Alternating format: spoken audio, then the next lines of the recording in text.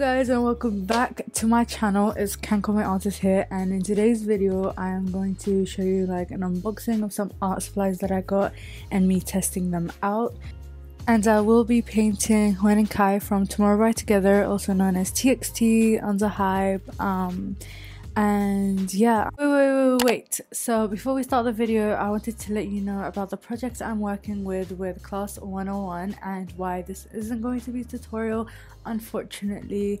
But yeah, I am working with Class 101 to create my classes, and if you're interested in that, please follow me and fill out the survey to get money off your class if you are interested. It's still in the production, so I don't know when the final prices are gonna be, but you can always give me your opinions in the survey, and yeah, please do follow me. In the classes, I'll show you how I mix colors, how I paint with gouache and watercolor, and I'm planning to show you all the basics and an ultimate guide to portraiture that can hopefully help you also create a portrait. Okay, sorry, back to the video.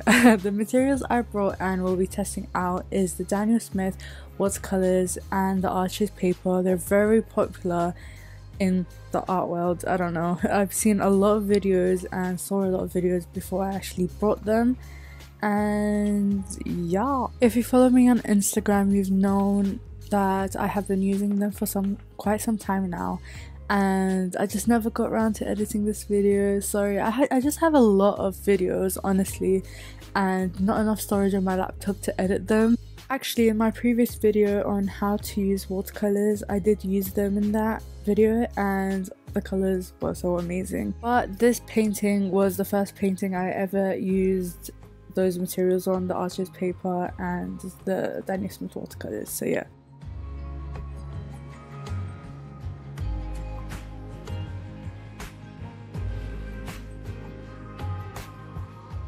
The colors were so pigmented, like I took the tiniest amount on a brush and diluted it, and the pigment translated on the paper so vibrant.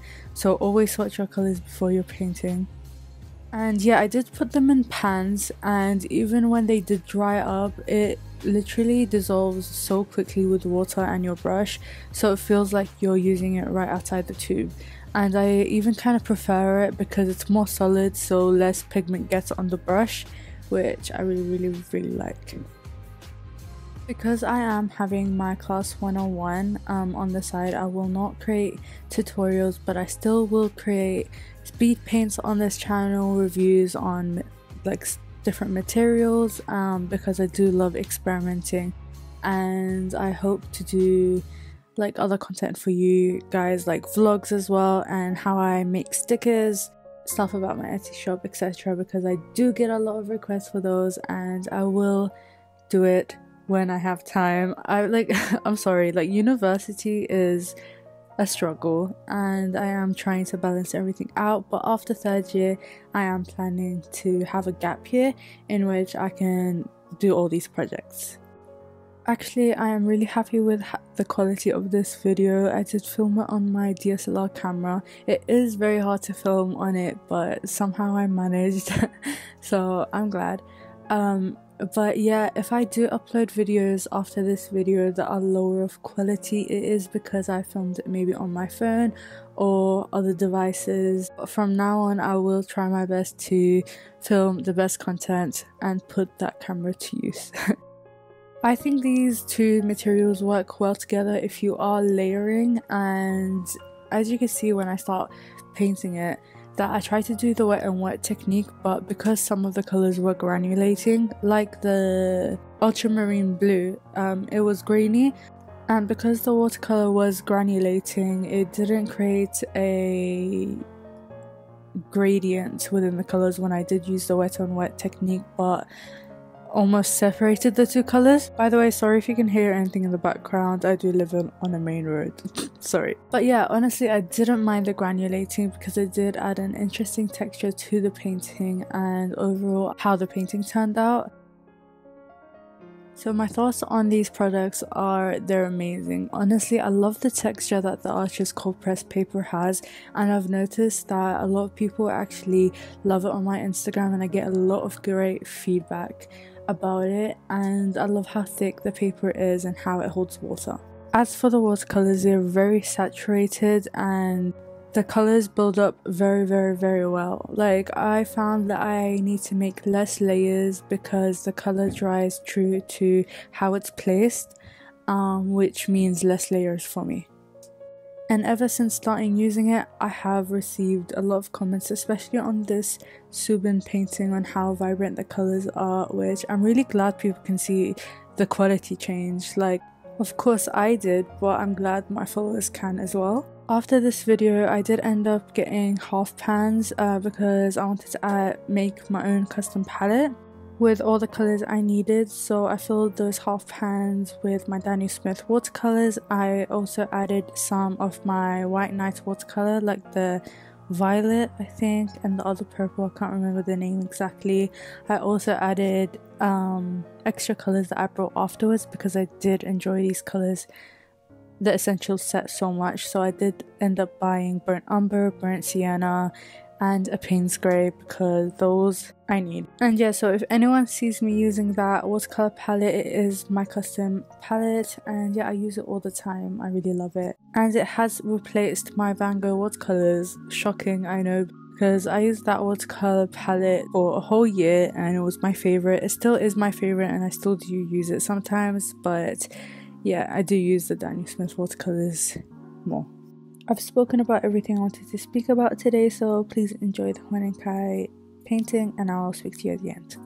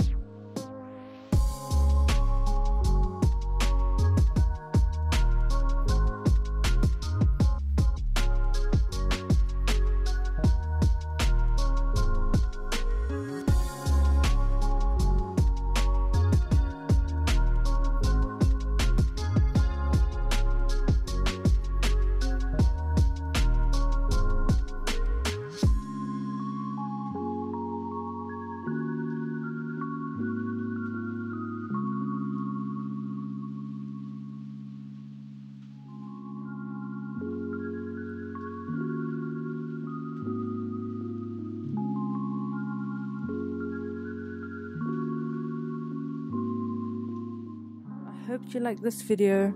If you did, please give it a thumbs up and subscribe to my YouTube channel. Don't forget to fill out the survey for my class 101 to tell me what you would like to see in the classes, and you would also get $30 off on top of the pre-sale prices. So I think that's a bargain, honestly. You should go do that. And yeah, I'll see you guys in my other video.